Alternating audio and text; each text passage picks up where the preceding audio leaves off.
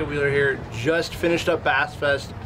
It was the most unbelievable 4 days that I could ask for, hands down. Caught about 92 pounds of bass out here. Caught some of the biggest bass that I've caught in my life, and you know, words can't describe how unbelievable and how special it was.